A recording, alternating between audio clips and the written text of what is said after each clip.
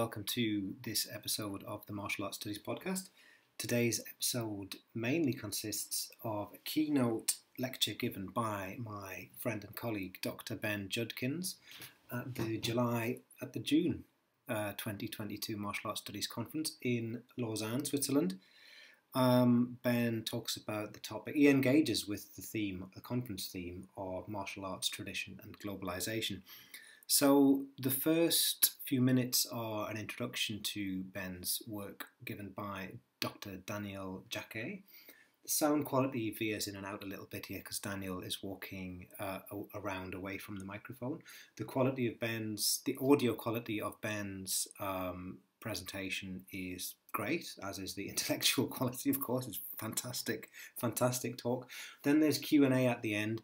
Obviously, audience members are further away from microphones and so on, so the sound quality goes in and out at the end. I decided to leave that because I think that some people will really make an effort to listen to that. Other people might just stop listening after the lecture. So that's your choice. Don't grumble about the sound quality or the noise of my dog shaking himself in the background there. I hope you enjoy it. It's a fantastic episode. Have fun. This is the 8th Martial Arts Studies Conference here for the first time in Lausanne. We are on time. Usually it's the case at the beginning of the conference, but since we are in Switzerland, countries of watches, I'm going to make sure that you stay on time. And now I am happy to open the scientific part of this conference with our first keynote speaker. Most of you already know him, but we were thinking on who best could open this conference on tradition and globalization. Of course, there is one name here. Ben Judkins holds a doctorate in political science and international relations from Columbia University. He has been a member of political science department at the University of Utah, where he taught classes on international political economy. And he's a visiting scholar at Cornell University East Asia program. He is also working for the US government in the Department of Catastrophic Assistance. Disaster assistance. Same. Thank you very much. If there's a disaster here, maybe you can call your government. Currently, he's the co-editor of the Journal Martial Arts Studies, and with John Nielsen, is the co-author of The Creation of Wing Chun, a Social History of the Southern Chinese Martial Arts in 2015, published by Sony Press. Other publications have examining topics ranging from 19th century Chinese fight books to the current growth of hyper-real martial arts movements. All of this research has paid close attention to ways in which individuals have turned to martial practice and organizations as they have sought to navigate the economy and social shocks that accompany globalization. Judkins is the author of the long-running martial arts studies blog, Kung Fu Tea, Martial History, Wing Chun, and Chinese Martial Arts Studies. Much of his research and writing outside the field of martial arts studies has focused on various aspects of globalization, including strategies of economic statecraft, immigrant and refugee communities, and the evolving intersection of religion and politics. Ben, the floor is yours.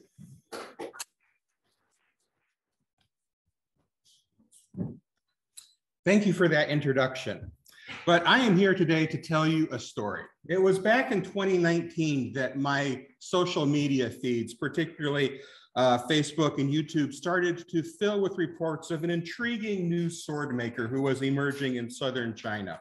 And after some diligent searching and then negotiations with some American colleagues of his, I was finally able to secure an interview with him. And that opened for me a door into a new small community growing around the edges of the Chinese martial arts movements. Now, as anyone who has practiced these systems will know, it can be very difficult to find high quality practice weapons for the Chinese martial arts. Only in the last couple of years has anyone started to produce metal wasters, kind of blunt swords that you could actually spar with. And you could count on one hand, just, I mean, literally probably 3 fingers, the number of decent, high quality, affordable cutters that were on the market. So naturally, the appearance of a new sword maker with an entire line of high quality handmade blades for under $500 was something that absolutely everybody in this admittedly vanishingly small community was immediately, enthusiastic about. Still, there were some obvious questions that had to be answered. For instance, the Chinese martial arts as we practice them today are really a product of the Qing and the Republic periods, really the late Qing at that. We tend not to view them this way. We tend to view these things as being ancient and eternal and timeless. But the truth is the Chinese martial arts are a distinctly modern phenomenon, at least as you're likely to encounter them. If you want to get really, really old school, right, and say, I'm going to, just focus on the classic fencing texts of the Ming Dynasty, well, that might push it back to the late 16th, early 17th century. So at most, you're going to push this back into the early modern period. Right. But again, most of what gets done, is a product of the Republic. So not surprisingly, then, most mainstream Chinese martial arts equipment makers today focus on these very floppy kind of safety focused weapons that have been okayed for use in public forums competition. Or they make these lower quality replicas of Ming and Qing swords that have, very weak tangs, and they're not really set up to be anything other than wall hangers. So there has just been this huge unmet demand for high quality reproduction of Ming and Qing swords. It is thus really odd to dig into Ma's, catalog. And I should preface this by saying, I actually, interviewed 3 or 4 different people. But because of the nature of these interviews and some of the opinions that they expressed, not all of which were highly supportive of different aspects of policy of the Chinese government, I'm not going to be using any of their real names. I have taken these 3 or 4 individuals and I have combined them together into one anonymous individual who we're going to call Ma for today. We'll figure out what we'll do about the situation for later. But at any rate, it is very odd that you dig into Ma's, webpage or into his catalog, and what you discover are all of these truly archaic weapons from the Han Dynasty. Or maybe if he's feeling a little more modern, we might take it up to the Tang. But we're looking at stuff that in general is about 2,000 years old here, right? This is not what the global market for Chinese martial arts weapons has been clamoring for. Still, the archaeological record suggests that back during the Han Dynasty, there was this very interesting, very robust martial arts culture that existed in China, where civilians actually carried weapons routinely in public, probably one of the few periods in Chinese history where that actually happened. Indeed, we have found more extant swords from the flooded tombs of the Han Dynasty than any other period in Chinese history. In fact, we have found more swords from the Han Dynasty than every other period of Chinese history put together. You can literally measure it in tonnage. We have found that much stuff, which is mind-blowing. We have like 5 swords that we can confirm came from the Tang Dynasty, but you measure swords from the Han in terms of weight. We have so many, right? So again, this then leaves us with this paradox. Yeah, we've got all this great material to draw on, but when I look at this, it's A, very different from the stuff that most modern Chinese martial artists use, and B, when you pick it up and you play with it, you quickly discover it is not particularly well suited to modern Chinese martial arts. So clearly that's going to make selling all of this a bit of an issue. And as I would conduct my interviews with Ma, this was always the first thing I would ask him about, right? And always the issue is, how do you create a demand? How do you create a demand for this product, right? And you know, he was very much aware that this was an issue. You see, the whole reason that you start a business, and Ma definitely has a business, you can purchase stuff from him, is that, you know, he wants to make things and exchange them for money. But couldn't you make more money selling, I don't know, literally any other thing you could imagine, right? You could make more money selling any other thing than museum quality replicas of, you know, Han Dynasty weapons for under $500, right? It is the most incredibly niche market you can even imagine, especially because, you know, not just like martial artists, when you even get to collectors, nobody in the West knows that most of these weapons exist, right? And for reasons that we'll get into later in this paper, it is literally not legal to sell most of this stuff in China, right? So what gives? Why are we creating a heritage industry that literally nobody wants? All right, and it's not just, as I said, it's not just one guy. It's now quite a few people. We have a little movement going on. So again, these are the initial topics that I would, you know, I would tackle in my interviews. And it was really interesting because what I quickly discovered is that Ma and, you know, the people that move in his circle, they tend to be very well educated, right? A lot of these are people who have backgrounds in engineering, and a lot of them would begin by describing to me their experiences with the traditional martial arts and their frustrations trying to break into or trying to advance in the traditional martial arts community. I mean, very often family was a huge frustration for these guys.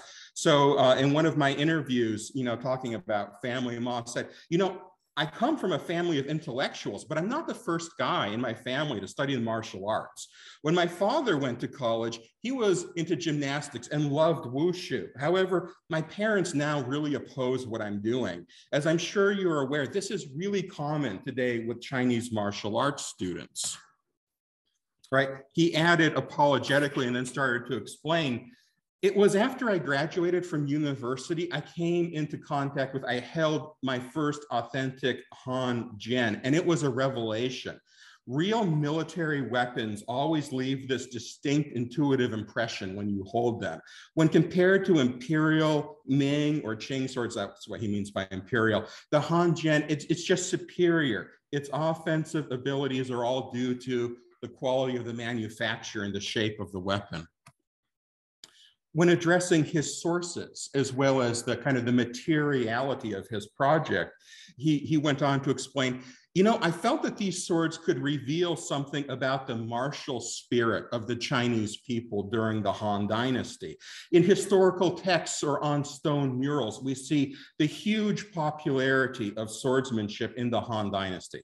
Right, civilians actually collected and possessed large numbers of weapons, crossbows, which were kind of the machine gun of the day, his words, not mine, could be owned by private people. It was fashionable to have weapons racks like that one, you know, in your home. So from the standpoint of martial culture, again, this is still Ma speaking, almost none of the later dynasties could match the Han.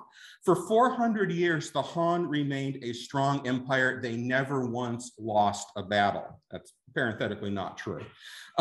This is why I believe that the Han Dynasty martial arts should represent China on the global stage, right? And it's a glorious vision, right? It's wonderful to talk to him. All Ma needs to do is to convince pretty much all of the other Chinese martial artists in the world to go along with it. Or at least he needs to convince enough of them to take up this task of recreating this martial art. But it's going to be a challenge, right? We know, for instance, that multiple fencing manuals were actually written during the Han Dynasty because, you know, we see their titles in collections of books, but none of the books themselves actually survive.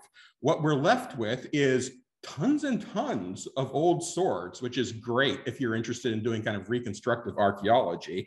Lots of artistic representations like this because art survived really well from the Han period, as it turns out. And a vast historical silence just waiting to be filled by the imaginations of, you know, people like us, right? So what he's really inviting us to do is to come along with him in terms of this vision of, the reconstruction or the creation of a new tradition. Okay. Nor is he simply calling on Chinese martial art folk to do that, right? Increasingly, he is actually trying to forge communities, trying to forge relationships with the HEMA, or the historical European martial arts community, right? He likes how HEMA does things. He feels like this is a better fit to kind of get a more realistic type of martial arts practice than what you might see in the Chinese martial arts. And so he's been spending a lot of time cultivating relationships with people that you wouldn't naturally expect a Chinese sword maker to be that interested in, right? And again, that's kind of an issue. Why would Ma and these other cultural entrepreneurs, as I'm going to call them, because that's what they really are, right? They've got a business they're trying to promote, but really their business is culture. Why would these cultural entrepreneurs feel the need to appeal to practitioners in the West when they are embarking on what is essentially a cultural revival project within China? Okay, there is always a nationalist flavor to these discussions that I have with him. Well, Ma loves his exchanges with Western martial artists and collectors and sword folk. His discussions always bend back into the glories of the Han. And he makes it clear that for him, this is the ideal period to study because it was the last time that China was pure, that it had no outside cultural influences. Parenthetically, again, not true. Okay, but this is how not just he, but this is how lots of people in China imagine the Han. All right, this is a kind of common cultural trope. Why? Well, it was the last time that we could say that China was really, truly the dominant global superpower, right? That there were no other countries thwarting its regional ambitions, that China had yet to taste defeat at the hands of the northern invaders that would just, mark the entire rest of its history. By contrast, he has very little warm feelings about the modern martial arts. When he looks at the martial arts of the Ming, the Qing, the Republic period, he sees that these are all periods that are characterized. What defines them is China's very vulnerability and struggle. These were eras in which China was under the thumb of outside actors, in which it was dealing with very intense global pressures. So he asks me, look, how can you say that this was the pinnacle of Chinese martial arts? It's ridiculous, right? Purity is this powerful idea. And Ma, like others before him, finds that purity expressed in the legacies of the Han. So we meet now our first paradox for this paper. Why is an appeal to the West critical in the creation of a heritage industry, a new heritage industry within China? Matt Easton, a well-known HEMA instructor in the UK, generally all-around great guy, became an important early supporter of Ma's work, and his opinions were very well respected. And honestly, if I wanted to learn 18th or 19th century military saber, Matt Easton would be the very first guy I would go to. He would be at the top of my admittedly short list of people who know about this. But ancient Han weapons, really, right? Why was it imperative for the success of this project that he developed this kind of an interest? For that matter, why did Ma go out of his way to begin to recruit Western intellectuals and Western martial artists for his project? Because you know what I discovered when I finally met him? I had spent months trying to find a way to connect with Ma, but ironically, he'd been spending that time trying to find a way to figure out how to connect with me as well. Now, to answer this paradox, to answer this question, I think we have to start by inviting the Chinese state into our discussion. Simply put, it is the main obstacle, the main barrier, if you might, it is the Great Wall separating cultural entrepreneurs like Ma from the rest of Chinese society. If you want to have an impact on Chinese society, if you want to have an impact on the way Chinese martial arts are practiced, you have to get through the state. And of course, the modern Chinese state has also taken a leading role in shaping the national martial arts sector, which it views for its own reasons through a highly political lens. Domestically, it has promoted wushu as a means of strengthening the body politic while promoting uniquely Chinese cultural values. So to learn wushu, either at the level of a student at an elite sports university, or more humbly just in your local junior high gym, one way or another, as you physically experience that training, you're learning what it means to be Chinese in a very non-trivial sense, right? As you grow stronger, you're kind of experiencing and taking part in the promotion of the state's goals, and you're feeling the state's goals, kind of carried out within your own body, which is always, I think, an interesting thing to think about. Now, given the traditionally tight association between the traditional Chinese martial arts and the formation of community identity and local identities, and we see this really through the 19th century, early 20th century. This is stuff that I have written a lot about in a prior stage of my career. Given how important the Chinese martial arts were for that process of identity formation, it's not really a surprise that in the modern era, the Chinese state wants to insert itself into that discussion. And they're going to do that by using martial arts as a tool to create this new relationship for what they want to see is the relationship between society and the state. Yet wushu has also proved to be politically valuable in the global, in the international context, as well as the domestic context. As early as the 1920s and the 1930s, the Chinese government, this is the prior Republican government, obviously, was spending notable resources really trying to promote the new China, trying to use martial arts as a way of getting word out about all of the reforms and the modernization that had happened in China, exactly the same way that the Japanese had used Budo to do that, a decade or two earlier. So they're very much following this Japanese model. And given where this talk is taking place today and where we all came, I should point out that probably the high water mark of this effort happens in 1936. When the Chinese government sends an entire squad of martial artists to the Berlin Olympics, where they are going to give what was a televised Chinese martial arts demonstration at the Olympic Games to a very appreciative global audience.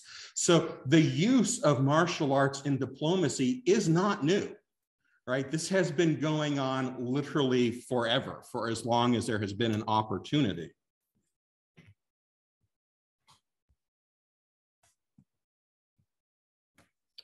Today, Chinese embassies throughout Africa and other parts of the developing world continue to be involved in very similar efforts. They sponsor martial arts programs and teaching.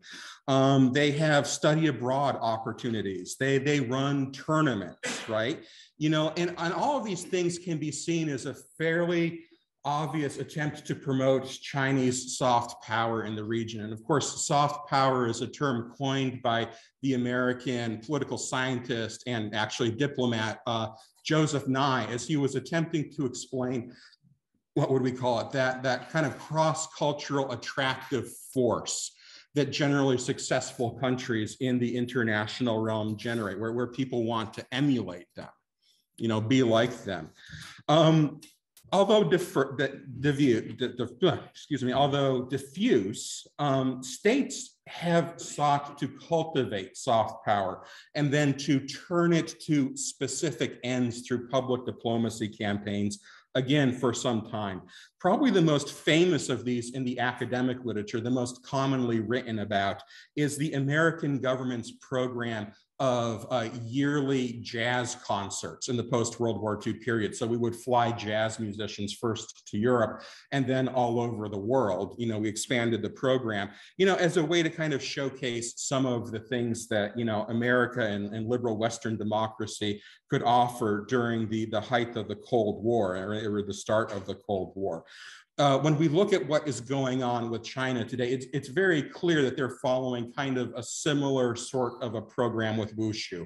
They have a Wushu diplomacy program going on, where they're attempting to build soft power through the cultivation of Wushu programs in other countries, bringing instructors back to them, things like that.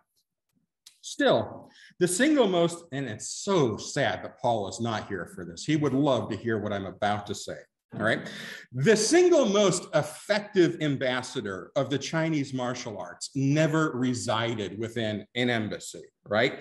Rather, the attractive force of Kung Fu, and notice I'm now saying Kung Fu rather than Wushu, right, was ignited almost entirely by Bruce Lee. And it lives on in the media that he created and in all of the subsequent careers that he has inspired. Bruce Lee, however, is something of a double-edged sword for Chinese diplomats. On the one hand, he did more than any other individual to make these systems attractive, to make them fascinating, to make them sexy.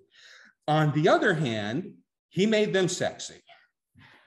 A lot of the values and the images that he is promoting are not exactly the same as the carefully curated package of values and images that those modern Chinese diplomats would like to promote today.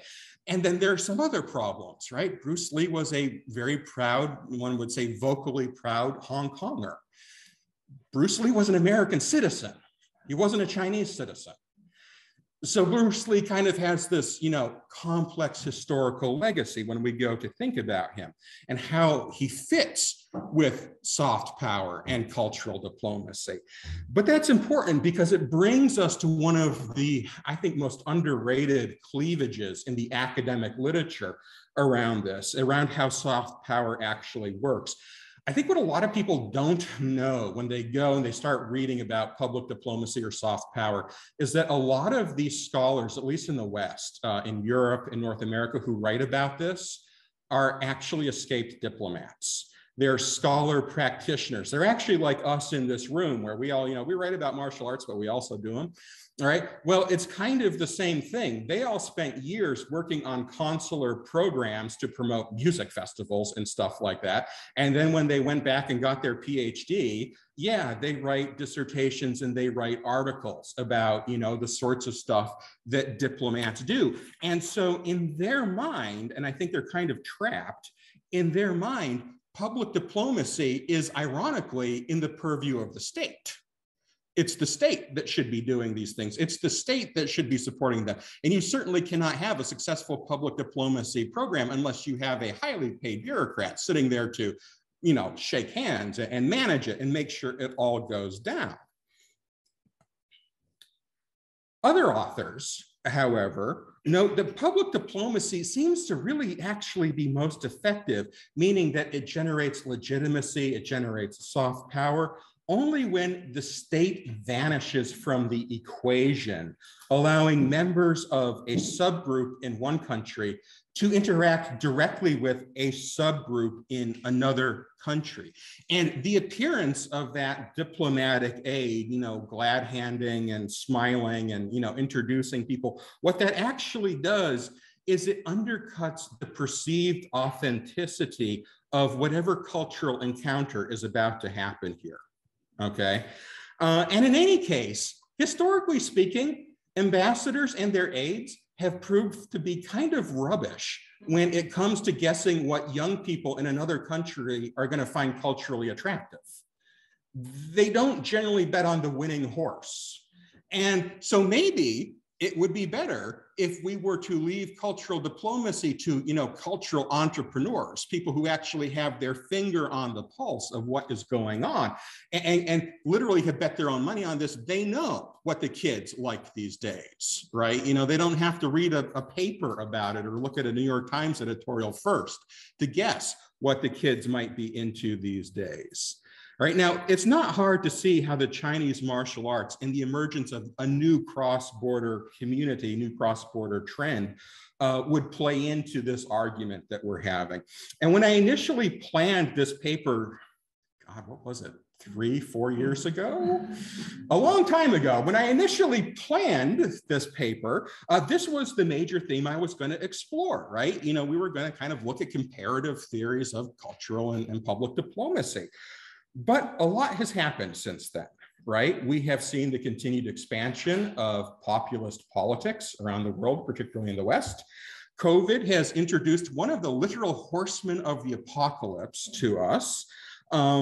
The supply chain struggles that were supposed to go away have not, exposing the fact that the global trade system is not functioning the way that we expect it to, and it probably will not return to proper functioning anytime soon. The current inflation issues are bringing up large questions about monetary management. And of course, we now have, once again, great power war in Europe. All of this should make it clear to us, though I find people do not want to admit it. All of this should make it clear to us that we are witnessing a fundamental shift in the nature of the international system. All forms of cultural exchange in the post-World War II period have been mediated by a set of political institutions and economic market factors that since the 1990s we have somewhat glibly referred to as globalization. The rise of this globalization acts like a transparent lens that has allowed ideas and goods and people to cross borders at speeds that would previously never have been imaginable. Okay, now, like all lenses, it distorts. Things never translate exactly as they were intended.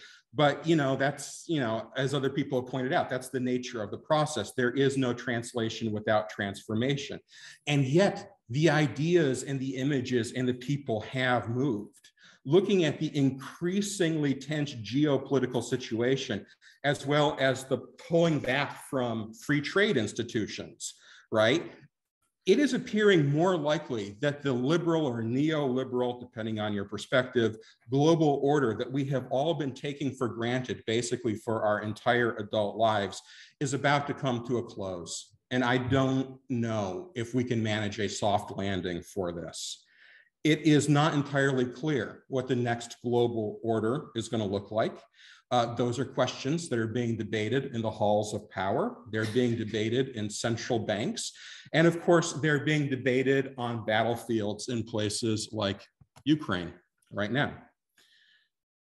Yet it stands to reason that this retrenchment, this transformation in the global system, in the nature of globalization, this is going to have a really substantial impact on soft power and the utility of tools like public diplomacy or cultural diplomacy to get things done. As the costs of cultural communication begin to increase, there must be a corresponding decrease in the utility of tools that wholly rely on that medium. So rather than diving into a comparative exploration of different theories of public diplomacy, which again had been my initial plan for this, you know, as I sat down to actually do the version of this paper I was going to give, I think at this point in time, what is most critical for us in the field of martial arts studies is to come to terms with how this shift in the nature of globalization is going to affect the complex but vital relationship between local martial arts communities on the one hand, the state up here, and then the global body of martial arts practices and kind of the triangular relationship that we have there. To that end, it's interesting to note, getting back to the important stuff here, the swords, that this is not the first time that trade in handmade Chinese swords has been caught up in a moment of historical global transformation. Once again, Ma and his fellow travelers attempting to create their cultural revival movement, their cultural revival industry, are a great jumping off point for our discussion, but maybe a point of historical comparison is in order first. So let's start by thinking about the last time there was massive trade in highly utilitarian Chinese swords flooding global markets, okay? And that would have been in the opening years of the 20th century. Of course, those arms were not recreations, they were not reproductions, they were the real deal.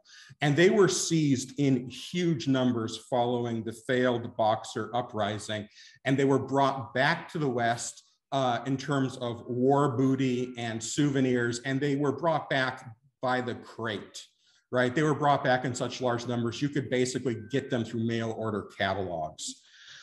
During the Boxer uprising, where most of the people died, was when, a comparatively well-armed group of imperial soldiers who actually had some of the most modern weapons in the world and had been drilled by European officers and had been trained by elite mercenaries, directly confronted Western armies and really put a dent in them.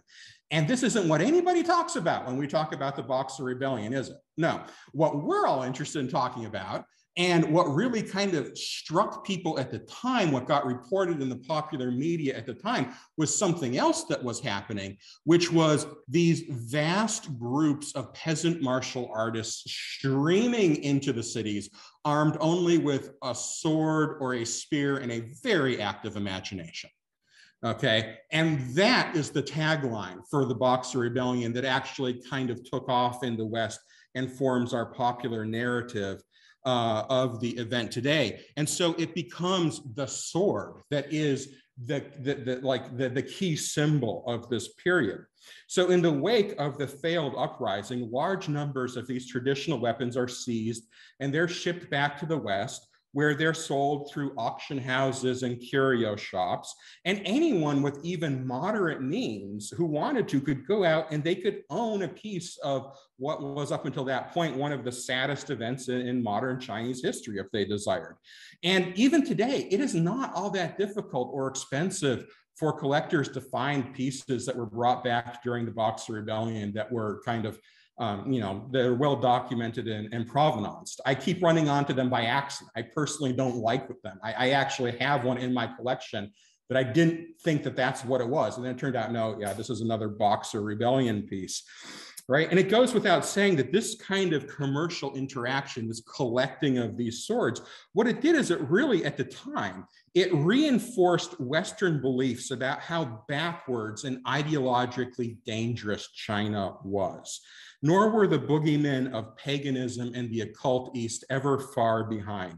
So the collection and display of Chinese arms in the early 20th century, when this became fashionable the first time, this was practically an argument justifying Western imperialism rendered in steel.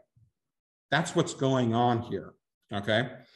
It would be difficult then to imagine a more different situation than the production and the export of lovingly crafted, handmade Chinese swords by Ma and others today. I mean, these things would seem to have absolutely no relationship to each other.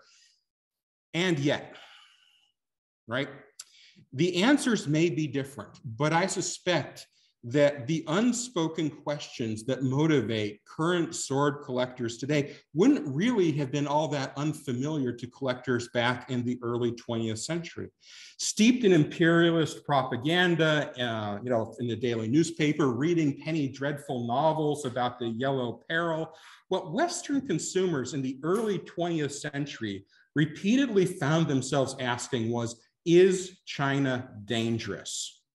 And the fact that their arms seemed to be 100 years out of date and you could purchase them in bulk after their defeat, well publicized in the Boxer uprising, seemed to offer us the reassuring answer, no, China is not dangerous. It's not really a threat, right? Not only that, it seemed to justify the imposition of a type of colonial dependence on China that was necessary to kind of forward the 3 M's of modernization, military rationalization, and missionary work. And I love antique arms more than I probably should, right? More than most people when you get right down to it. But it must be admitted that collecting an adversary's arms, their swords, in a situation like this isn't just a byproduct of conflict, it's a political act, right? It is the embrace of an imperialist ideology at the individual level. The indelible association between the blade and violence, not to mention the strong mythic resonances that such weapons tend to evoke in the modern imagination, suggests that the collection and study of weapons probably continues to carry with it political resonances and connotations today. It's all a bit more subtle now, however. This is politics by subtext. We do not say, nor do we admit, how these objects function in a social and a symbolic realm. For instance, today, currently, the creation and ownership of swords is highly restricted in Japan. It's highly regulated by the Japanese government, okay? Explaining why would be an entirely different talk. It would be a fascinating talk. Someone should give that talk. But let's just say that the primary concern of, the occupation government in 1945, and then the subsequent Japanese governments that have come after that, because they have carried on exactly the same policies. Their concern is not that someone is going to use a $20,000 Shinto katana to knock over a convenience store, right? That has just never come up. That is not the reason that we restrict swords in Japan, right? The reason that we restrict swords is because of their use in really bloody, horrific political assassinations throughout the 1920s that destabilized the government and destabilized the country. And everybody is afraid of what will happen if that starts again, right? That's the reason that we restrict swords, because they are such a potent political symbol. But of course, we can't ban them outright because they're also a symbol that is absolutely essential to the modern Japanese identity. So instead, what happens is the state inserts itself into the social process, as states are wont to do, and the state regulates, it mediates who has access to the blade. And it does so in a way that it promotes a specific relationship between Japanese society and the state. It dictates who will wield the symbolic as well as the kinetic properties of the blade. So what do we desire when we find ourselves dreaming of finely made, obscenely inexpensive Chinese swords? Okay, let's start actually by putting some brackets around the Western consumers. We're going to come back to them, but let's for the moment consider the individuals in China who are producing these things, right? What desires motivate them? Again, the concerns and goals of the state are actually what is setting the parameters of any of these discussions.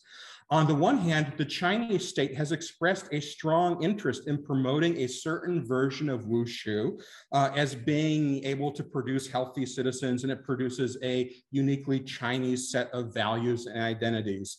And taking part in that training is one way that we experience what it means to be Chinese. And that process can be seen in many degrees in many registers in China today. It manifests itself at Beijing Sports University with elite athletes. We see it in Sanda, right? The creation of this modern combat sport with Chinese characteristics, if you will. We see it in the reimagination of certain traditional martial arts or folk practices as vessels of intangible cultural heritage, right? Everybody's favorite word at the moment. Yet, what you are unlikely to see in any of those settings is an actual functional sword or any other type of weapon.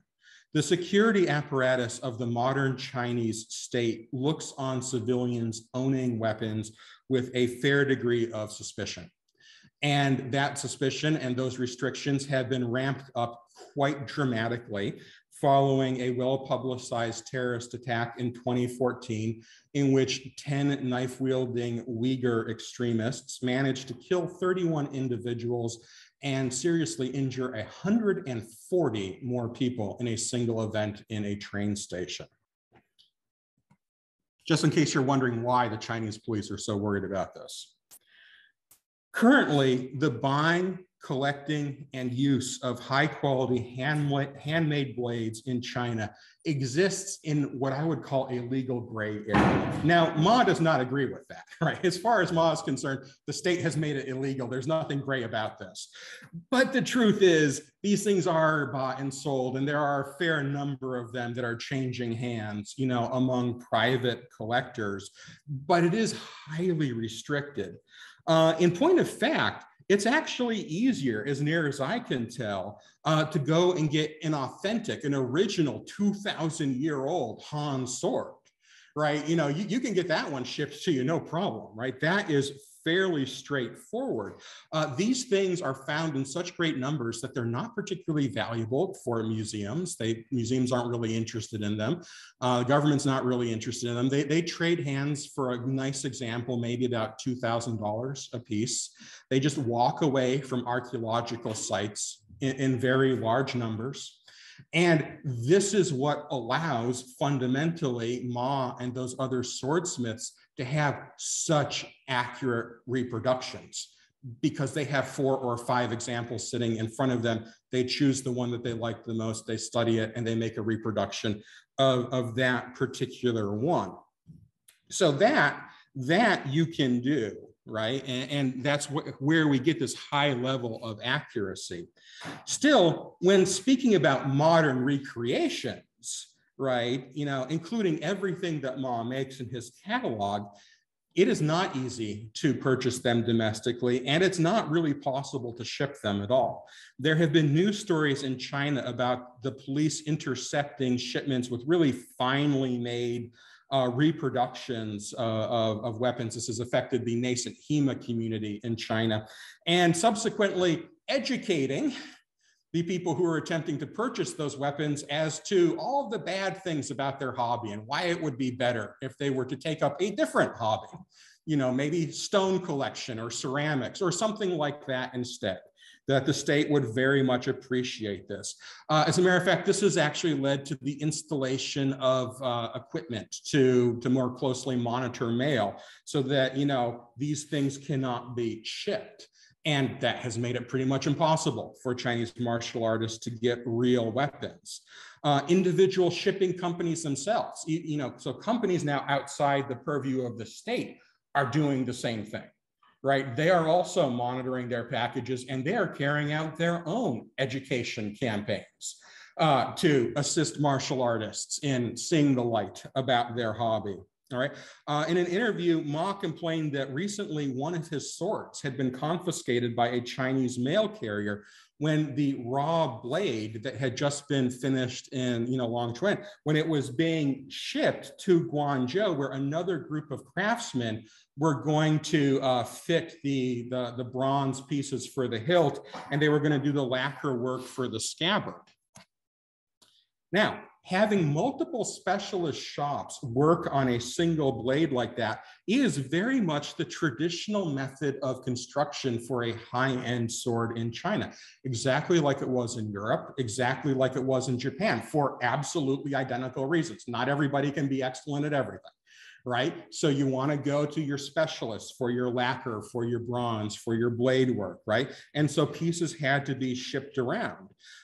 You know, and as Mr. Ma informed me, it's also, by the way, a lot better if you don't let one single firm or contractor have all of your intellectual property, because then they can just clone your sword, make it cheaper, undercut you, probably make it shit, and, you know, lower the esteem that Chinese swords are held in. So there's a lot of transshipment of components like this that are going into an export product. And that should be okay, right? You know, this is one company shipping stuff within its own firm for products that are ultimately meant for export, right? That should not be an issue. But even that, Ma has found, is coming under more and more pressure from the authorities. Still, the government has absolutely no qualms about the export of large numbers of weapons from its post offices to global consumers. It's actually Western martial artists and Western aficionados that are financing all of this. This is where all the money comes from. On the most basic level, when we think about Ma and the artisans who he supports, what we're seeing, is the development of a new cultural heritage industry in China. And this is an industry that, even though it's often based on somewhat nationalistic themes and statements, it's attempting to resurrect this glorious past before China had any foreign influence. Yet it is entirely dependent on martial artists and collectors in the West to do this, right? It's dependent on their money to secure legitimacy in the Chinese cultural marketplace and to secure a financial foothold so that they can continue to do this, okay? But unlike that previous period of collection that we were talking about in the early 20th century, this is now a deeply cooperative project. Critically, it's not just about the money. I mean, yes, we're dealing with Chinese small businesses, so money is really critical. But like I said at the beginning of this, everybody knows we could make more money doing literally any other thing you could imagine, okay? So there is something else going on here. As Andrea Mole argued in his recent book on Krav Maga and nationalism, there is no martial arts practice that is not on some level a political act. The intrinsic connection between swords and violence and community regulation really makes that obvious when we start to deal with weapons-based systems. And that's important, as the Chinese state has seen itself and has put itself in a leadership position, dictating the terms and shaping society in order to advance its vision of the development of the nation. Yet martial arts communities in China traditionally helped to defend and helped to shape and create their own identities in their own local communities. And their culture, it's something that has never been forgotten. It's something that's still out there. They have their own ideas about what the ideal relationship between the modern Chinese state and society should be.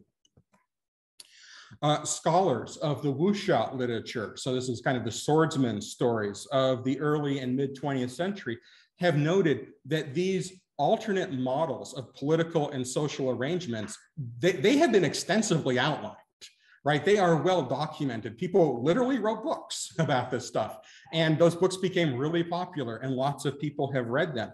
And those ideas, in a sense, have never gone away. As a matter of fact, with the growth of the middle class, and kind of the ability to think about some other things, they've probably gotten stronger, and they've certainly resurfaced. We are seeing them anew. Perhaps the place where all of this is most obvious to casual observers of Chinese society would be in the Han-Fu fashion trend. Speaking of what the kids are doing these days, this movement is where we see young people, typically urban, typically workers, they spend their days off dressed in fanciful recreations of Han Dynasty, occasionally, Tang Dynasty traditional Chinese clothing. And the Han-Fu movement, this fashion movement, consciously bemoans the loss of traditional Chinese culture while articulating a demand that China look back to a period when it was, again, the strongest state in the world, when it was uncontested. Of course, these were also periods in which social structures and social limitations on individuals were very different than they are now, which is something that young people often find romantic. They were periods when the relationship between individuals and communities and the state were different than they are now. And that's often deeply appealing to somewhat, younger, often more marginal individuals. So the sort of subtle discontent that we see here, it can be safely expressed if you wrap it in enough patriotic layers, right? And that's what the Han-Fu movement really succeeds in doing very nicely, right? It's openly romanticizing notions of a resurgent China reclaiming its place in the world. And this is something that all right-minded patriots should be thinking about. But what we're really doing is advancing a subtly different understanding of what the relationship between Chinese society and that state with its new place in the world, what it should be, how we are going to get there. Other scholars, some of my colleagues at Cornell have already addressed the Han Fu movement. I think what has been missed is that this same basic ideological framework can actually be seen in certain corners, in certain areas of China's diverse martial arts landscape, and perhaps nowhere more strongly than with Ma and this attempted recreation of a heritage industry. Because again, a lot of these guys actually have somewhat frustrated relationships with the traditional Chinese martial arts, but all the ones I've talked to are way into Han Fu.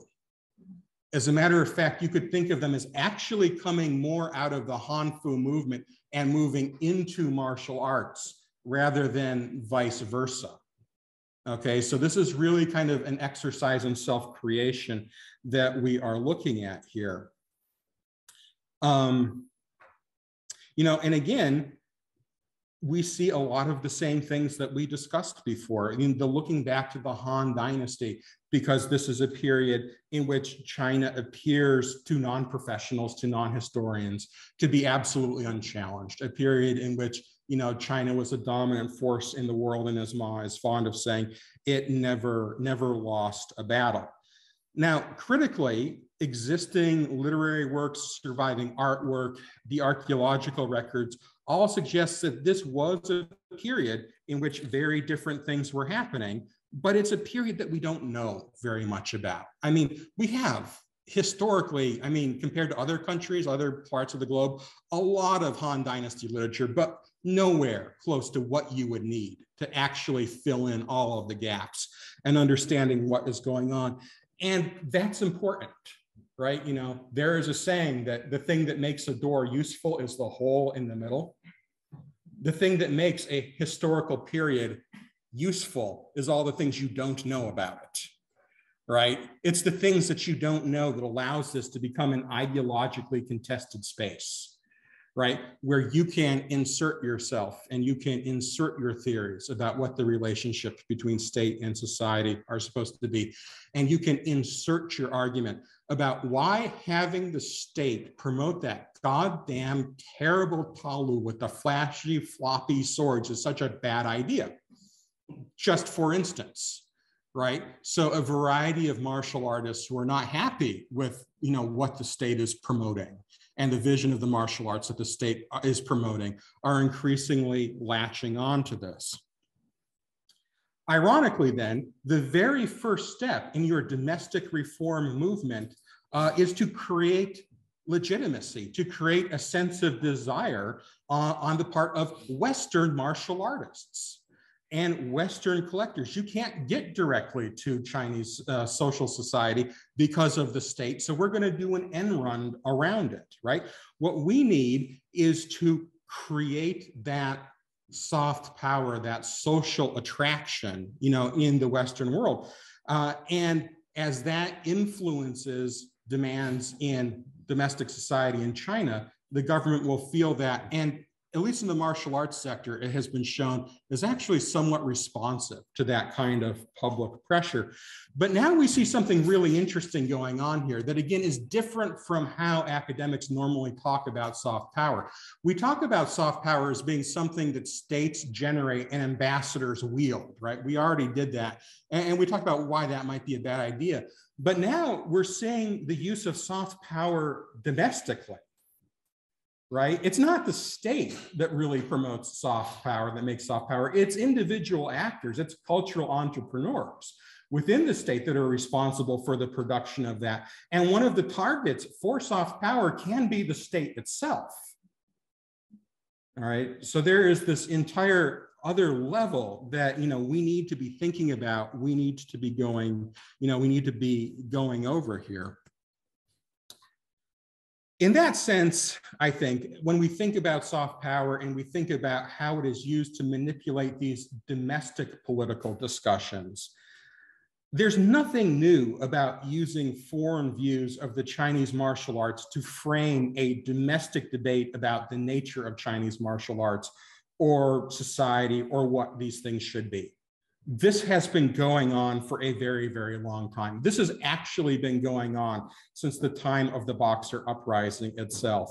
It seems that not only is the practice of martial arts an intrinsically political thing, but even the discussion of martial arts is intrinsically political when you find yourself entering an era in which everything in global competition is in flux. Still, the values of different actors are not monolithic, and that means that during the periods of relatively liberal globalization that we enjoyed from, say, some point in the 1970s until very recently, there was this unique window for cooperation between martial artists in China who had a set of goals and martial artists in the West. And we usually believed that we shared the same goals. We almost never did. That didn't happen. In truth, we all had different goals, but they were closely enough aligned that we could kind of, imagine that we were all on the same page, that we all had the same goals, right? The question that remains to be answered is, what will happen to these relationships that were forged in the current era as globalization continues to evolve or perhaps wither, right? The changing security environment that we're in today, especially when we look at Taiwan and the South China Sea and all that, it's promising to reframe the question, is China dangerous, in ways that could have a profound impact on the practice of these martial arts in the West. And I think that this is the ultimate appeal of Ma's beautiful handmade but very attainable swords. It answers the question of what do we desire when we find ourselves lusting after these objects, right? Recent contests between Thai kickboxers and MMA fighters and Tai Chi or Wushu exponents have really put Wushu in a poor light, right? Wushu has been humiliated domestically and internationally. And on a certain level, it's hard to square what we know about China as a rising global superpower on the one hand, with such seemingly weak public martial arts performances on YouTube on the other, right? I mean, the two just don't seem to go together. Now, of course, there is absolutely no reason why a powerful state in the current age also needs to have a great boxing system. These things are not connected. We should all repeat that many times, right? It is not true.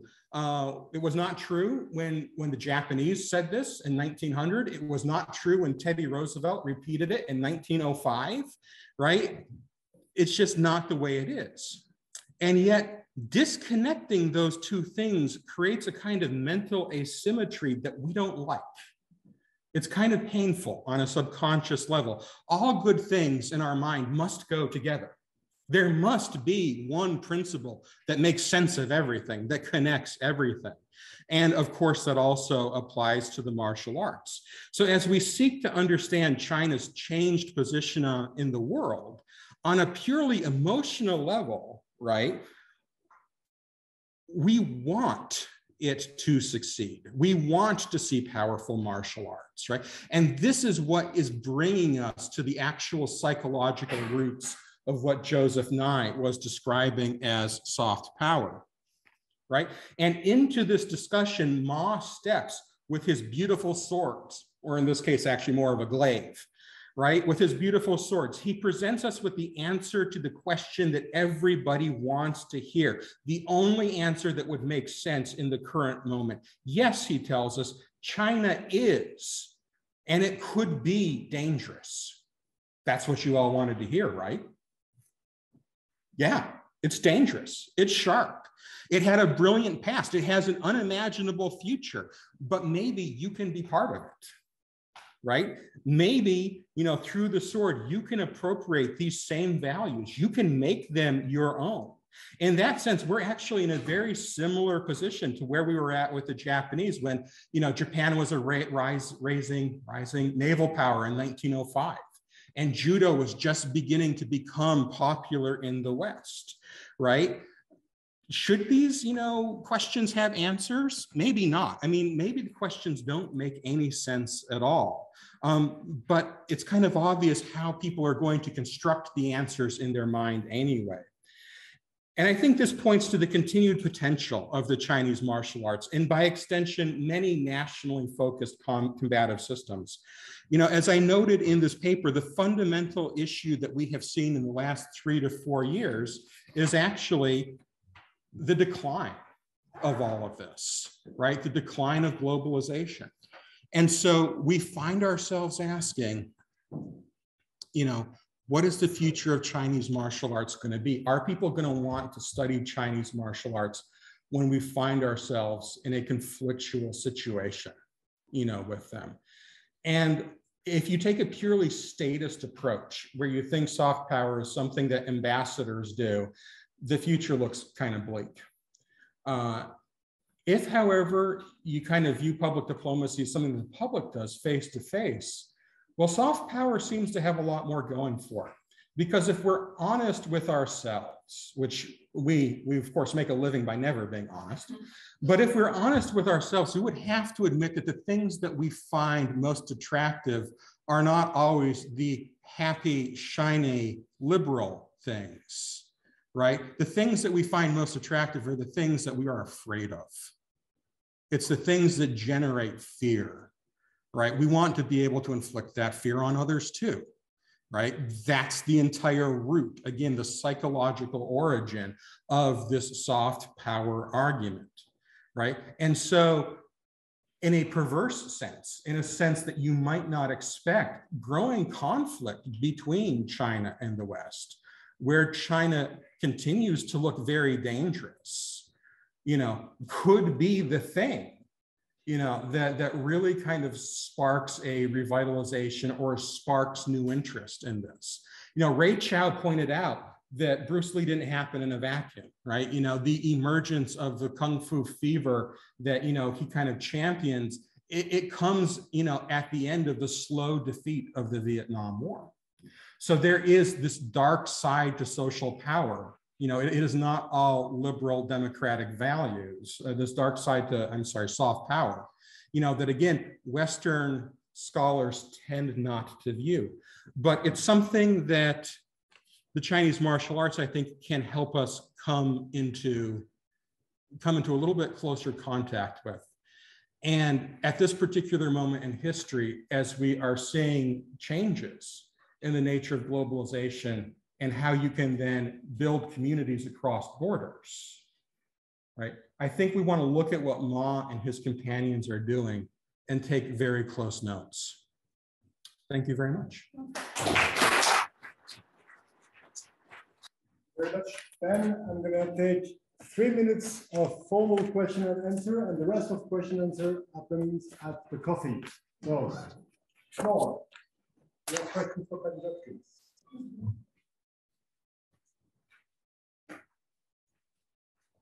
Sir?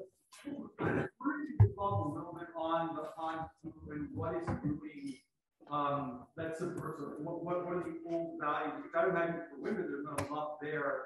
For more people, I'm curious, what are the old values that they present subversively as a criticism? So let's go to the Old Testament of Kung Fu, right? Water margin, right? The other name of water margin, the other title that novel circulated under is All Men Are Brothers, right? Not all under heaven, not everything in a direct lineal line. All men are brothers. It's a horizontal form of social organization. So right there, we're going to have some issues.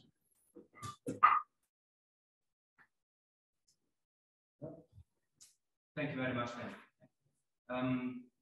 You pointed out how Ma and the other fellow software are approaching this Western community for the reasons you described. Would you also say that the idea that you can reproduce these old artifacts of your culture, that you can reproduce sorts, that already was imported? Like, did they develop the idea by themselves, would you say? Or had they the Western models for European medieval swords, early modern swords, being made and then thought, well, we could do the same for the Chinese things as well? That's a really complex and interesting question. They would like to say we're doing exactly what they did with HEMA, right? Because again, it would legitimize what they're doing, right? HEMA is legitimate. It's doing great things. We want to be part of that. We're going to make ourselves part of this process. And it doesn't quite work because, you know, HEMA has these great books. Books that tell you what happened and what it should look like and all this kind of stuff. And we had great books about the Han Dynasty, but they didn't make it, right? Instead, you know, all we've got is the weapons. And so I think what we often see people falling back on is an older pattern of how you appreciate antiquities in Chinese culture, because of course, they've been reproducing their own bronzes forever. Right, so Chinese scholars have been looking at ancient bronzes and reading the inscriptions on them and trying to figure out how they were used and try to figure out how to make them, like, you know, that's like, you know, what you did if you were a Chinese intellectual in the Middle Ages, right? And so there's a lot of that going on too. And I think that really kind of informs and inflects how Ma does these things. But if you were to ask Ma, he would say, oh yeah, this is HEMA, just, you know, the Chinese version. Yeah, I mean, they are very aware of what's going on with HEMA. They just don't have any books to read. That's the last question, sorry. How come you didn't mention the chin? Well, I don't know, because This that's is not what made the hand. That's not what Ma's into. This is what made the hand. Well, you can take the question up with Ma. You know, but you know, I'm sorry, they are not the ones that he idolizes. I think actually probably the answer would be that their weapons are mostly bronze, and you know, all of these guys are really interested in steel, and so they actually give the Qin a miss. They actually look to the kingdom of Chu a lot, and they're way into Chu because of course Chu is making steel swords, and Chu's steel swords inform the Han. But yeah, if I had to guess, it would be that they want to stick with steel rather than bronze. How come the Qin were the ones that conquered the whole of Xinjiang? Remember the aircraft carrier I put up? It does not matter how good your boxing is. That is not what makes you a major military power. Thank you. Yeah. Thank you very much. And that closes the question and answer. Thank you very much.